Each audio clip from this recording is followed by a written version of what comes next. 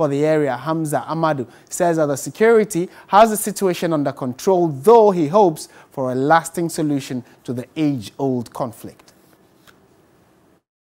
So much worried. I am the most worried person as far as this conflict is concerned in Bawku. The reason being that I am the one representing His Excellency, the President of the Republic of Ghana, Nana Addo Dankwa Akufo-Addo in Bawku. And so being the political head, being the head of the security, I must confess to you that I'm so much worried about what is happening in Bawku. For now, I can tell you that everywhere is calm in Bawku.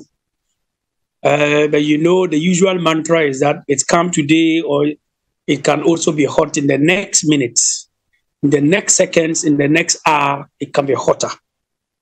For now, as we speak in Bawku, it's calm. I have not heard any gunshots from last night to this morning.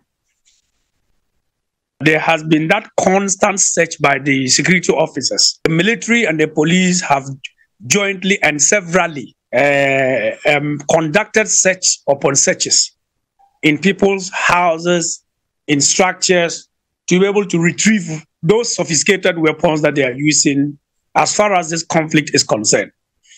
And so they've done it a number of occasions, and they have a way of doing it. Usually when they do it, sometimes they get to retrieve some, and other times too, they don't get anything from the citizen.